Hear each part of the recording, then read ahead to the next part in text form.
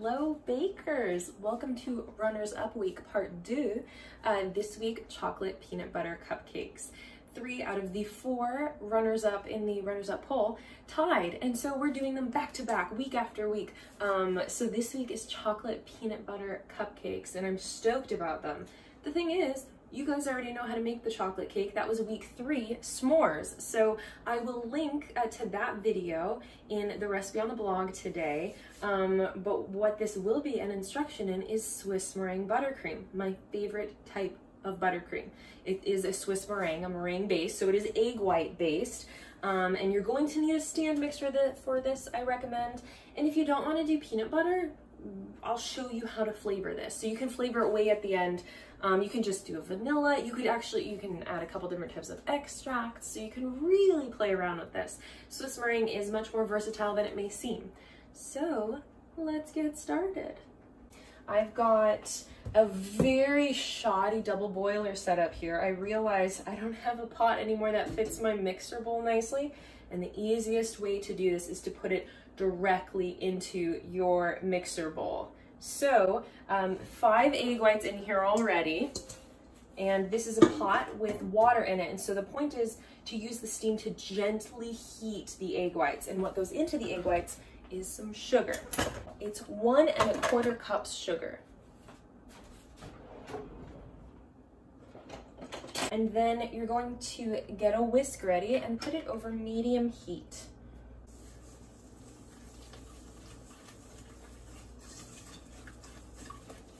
First thing you want to do is just really incorporate it together. You want it to be smooth.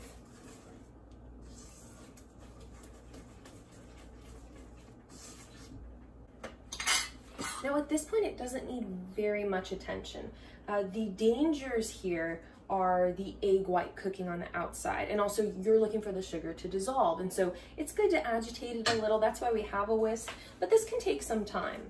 Now, a lot of Swiss meringue recipes call for a candy thermometer to figure out at what point you need to pull it off. This recipe doesn't. I have, and this is how I always make Swiss meringue buttercream, I never use a thermometer. And this method might not work for everyone, so I have sort of a theory on that. It is ready once the sugar is dissolved. And the way that I test that is I put just my thumb and pointer finger into the mixture, and I just rub it between my fingers. I put it in, I pull it back out, and I say, nope, there's sugar granules, gotta keep going on the double boiler. There is also this little bit where, if it's just on the verge of burning my fingers, if I say, ooh, that's just a little bit painful, and there are no sugar granules, that's my personal actual method of testing when this is done. It's like my body knows the temperature is just past painful. I'm not necessarily recommending you do it that way. If you're brave and you want to sort of see what it feels like, by all means, I will do that in this video. The other way is just to take a spoon, dip it in, you can let it cool for a few seconds, and then you can just feel whatever is on the spoon. And no sugar granule will escape you on that. So don't worry too much. One thing you can do while this is heating up, I would recommend getting your butter out. Now, I have a personal preference of using salted butter in this recipe. I use a little bit of unsalted and a little bit of salted. So it's 1 1/2 cups butter. I use 1/3 salted. So in this recipe, I use 1/2 cup salted butter and 1 cup unsalted butter. And pulling it out now, it's not necessary for it to be at room temperature, but I've noticed the buttercream comes together a little bit more quickly if it is already at room temperature. And I have a fix for that too if you've got super cold butter. I didn't pull mine out very early on. I'll show you what I do when I incorporate it into our buttercream. Rather, into our meringue, because that butter is what makes this buttercream. It ain't called Beurre Pastry Shop for nothing, which is actually Beurre, just in case I haven't said that. Sometimes I feel like I'm bastardizing the word Beurre. If it must be said, I have the utmost respect for butter, because this is a Swiss meringue first and foremost. We have made a French meringue. We made that in our souffle week. Technically, French meringue is just sugar beaten into egg whites slowly until it's incorporated. We made an Italian meringue on week 3, which was the s'mores cupcakes week. And that is where we made a sugar syrup and then slowly poured that sugar syrup into beating egg whites. And this is a Swiss meringue. Also involves heat, but instead we're heating the egg whites in the sugar. I don't know if there are more than 3 types of meringue. I always thought there were only 3. With your stand mixer, you do want the whisk attachment. You can attempt this by hand. We are beating this to stiff peaks-ish, very glossy peaks at the very least. So I don't know about incorporating the butter by hand either. I would recommend a stand mixer today. And I think a hand mixer would work. This is just for our meringue. We're actually going to switch to the paddle attachment. This guy, once we're beating in the butter. I should say this, the medium heat, it's just to get it started. If your water starts to boil, you're going to want to turn it down. I like to get the heat up there and then maintain it. And I'm smelling this. I will check my mixture right now. Cold, I was going to say is a bone, and I don't think that that's a phrase. This is one of those things that I think like cooking is easier than people think. You can't get caught up in those details you have to have. Like when people say you have to have a rubber whisk for this. I can't even think of an example. You don't need a solid double boiler for this. You can build a double boiler, which is what I'm doing right now in front of you. I'm losing so much steam around the edges of the bowl that aren't covered. I'm gonna deal with it. Stay in there, Pete. Can you believe you're watching me make a double boiler? What type of instructional video is this?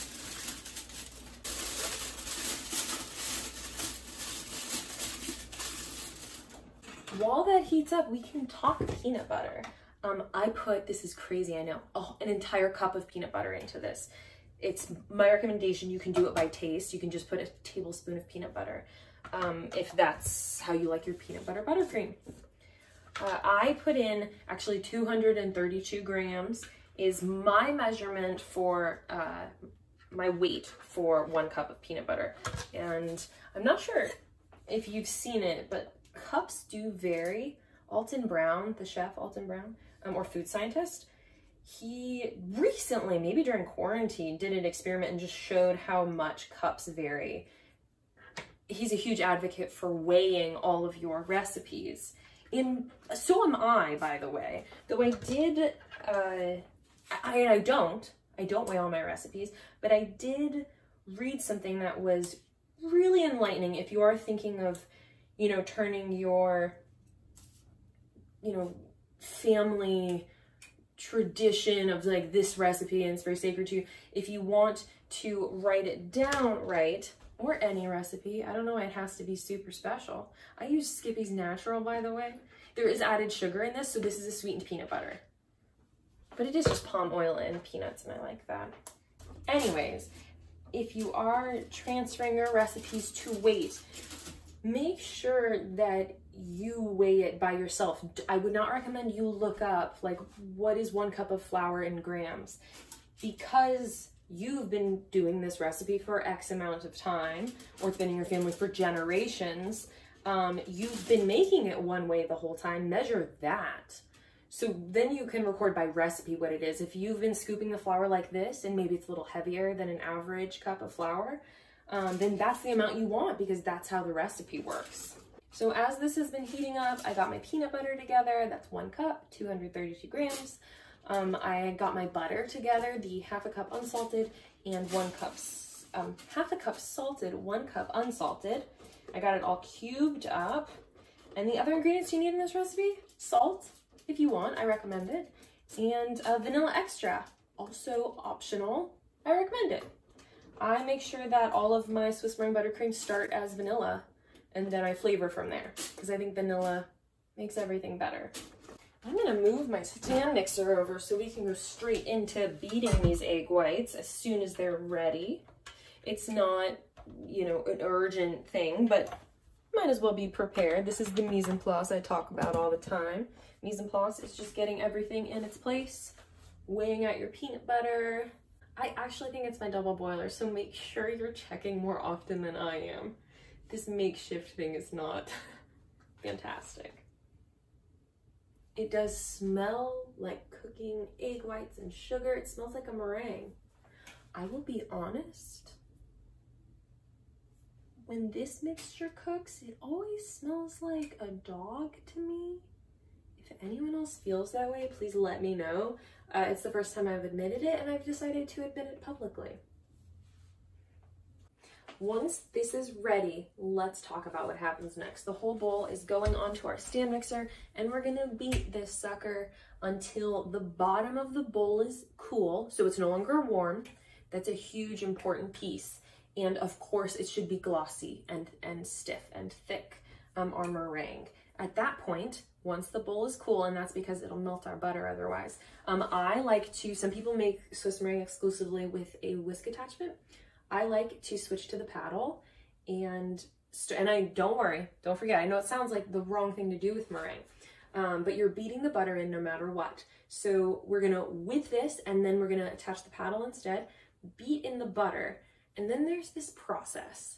And the way it goes is the meringue, the meringue buttercream, it breaks, it curdles, it gets ugly, it tests your confidence in yourself as a baker.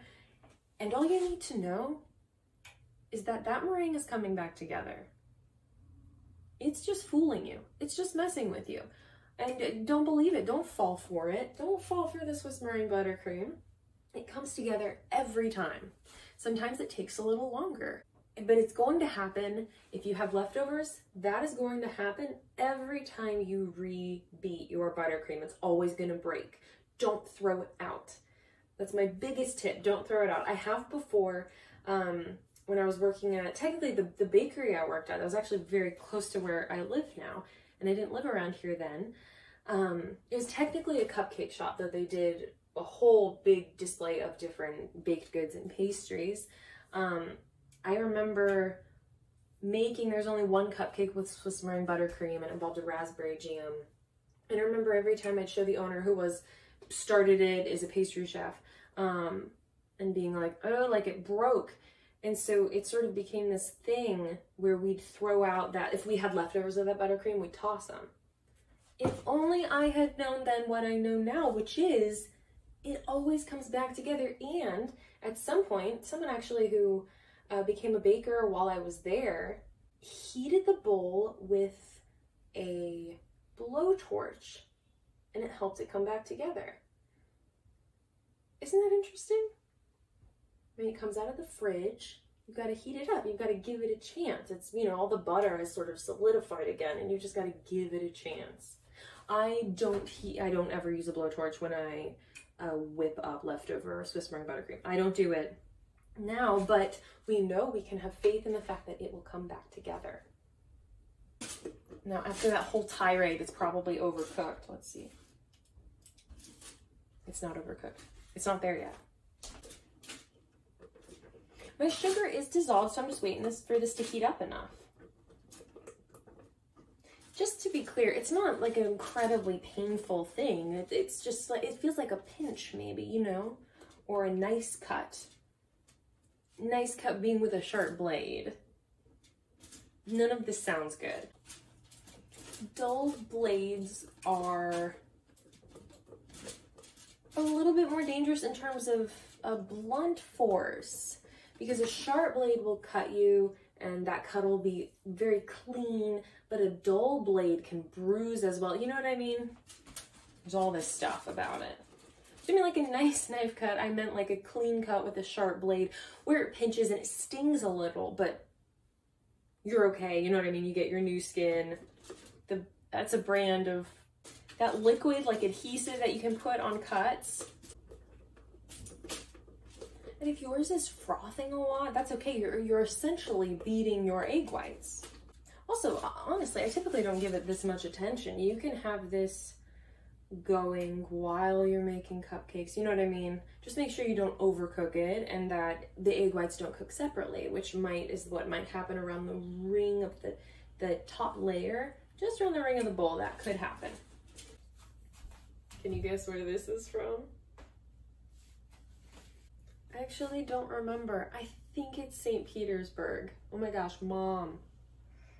I was there with my mom and my brother. Let me know. I'm pretty sure it was St. Petersburg. Isn't it cute though? I don't know if you can see the whole thing. Yes. Okay. Okay, this is it. This is it. You're done with your whisk. You can remove your fake double boiler and take your maybe hot pot and put it onto your stand mixer right away. Meaning you don't have to wait. And I have just a little bit of sugar that's caught on the side of the bowl. That's gonna happen. It's almost impossible for it not to. Now, whip it.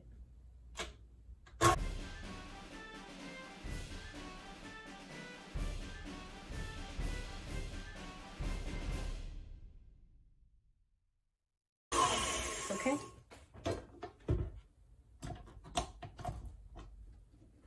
Well, look at this. Isn't that heavenly? Oh, as soon as it's glossy, the bowl is cool. Remember that factor. And it's stiff like this, you're ready to go. So what we're gonna do is switch to the paddle attachment and beat in our butter just 1 cube at a time. My recommendation is as you put it in, if it's a little bit cold or a little bit hard, actually squish it between your fingers and then throw it in. And it's just 1 cube at a time every few seconds.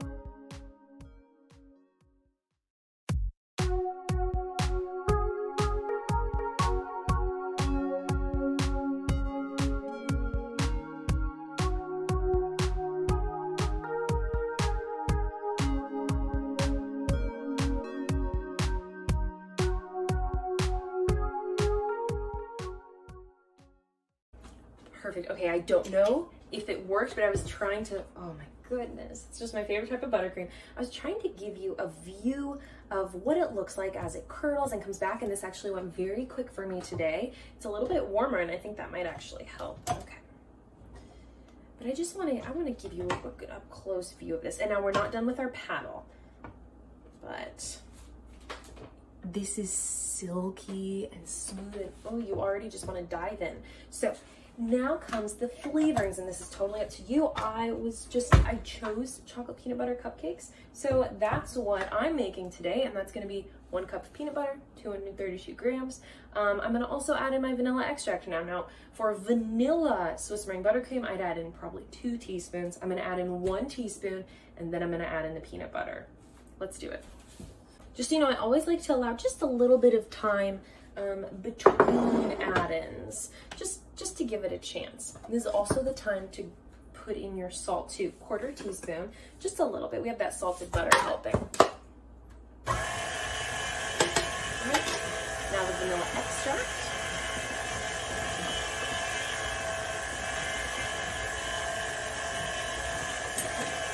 And then again, I don't just throw this peanut butter in, I give it some time to mix in properly.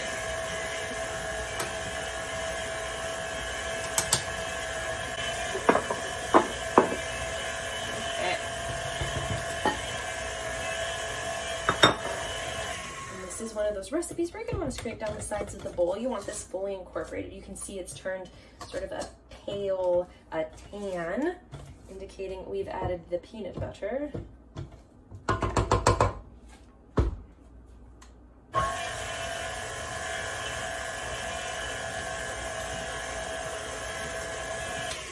It is so silky smooth. Can you see this? Oh, it's just so good. Now we just have to pipe it.